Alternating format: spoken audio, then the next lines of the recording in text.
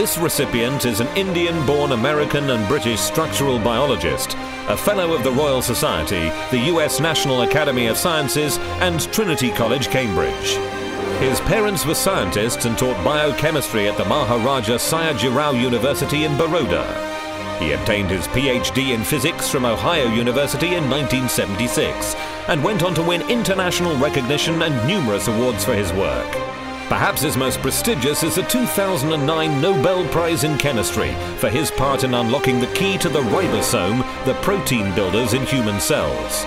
A year later, he received India's second highest civilian honour, the Padma Vibhushan, and was knighted in the 2012 New Year's honours for services to molecular biology. Last year, a major Indian TV poll confirmed his status as one of the greatest global living Indians. And tonight, he takes the trophy for outstanding achievement in science. The winner is Venkatraman Ramakrishnan. Venkatraman Ramakrishnan now works at the Medical Research Council's Laboratory of Molecular Biology in Cambridge. In addition to his Nobel Prize, he's also claimed the Louis Jeantet Prize for Medicine, the Heatley Medal of the British Biochemical Society, and the Rolf Samme Professorship at the Goethe University in Frankfurt. Thank you. It's a pleasure to be here, and I would say it's about an hour past my normal bedtime. And I was very touched to be asked to this event and be given this award, because it's not often that scientists are recognized except by other scientists. And it's also a little strange, because if you were to ask anyone in this room, who were the billionaires of ancient Greece, or ancient India, or anywhere, ancient China, or who were the famous actors, they wouldn't be able to tell you. But if you ask them who were the famous writers, who were the famous composers, who were the famous mathematicians and scientists, they're still alive because they advance human knowledge. Okay?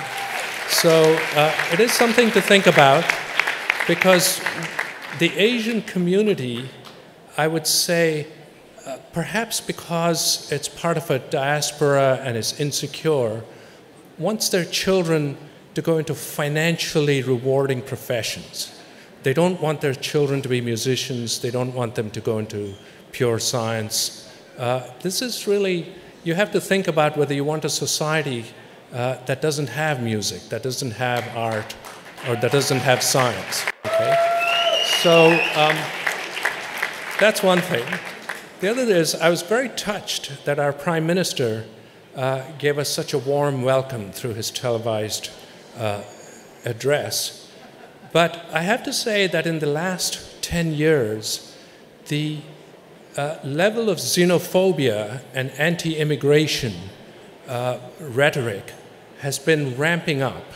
Visa laws are increasingly stringent, so that it's hard for us senior scientists to attract the best talent. They do not see necessarily, that actually Britain is really a wonderful place to do science. I've received many offers to go back to the US, and I've always declined because I love working here.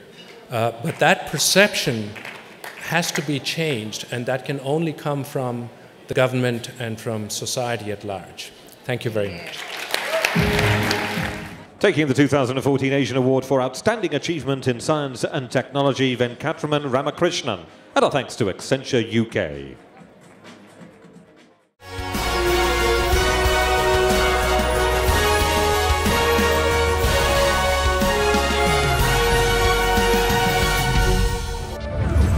The Video Hub.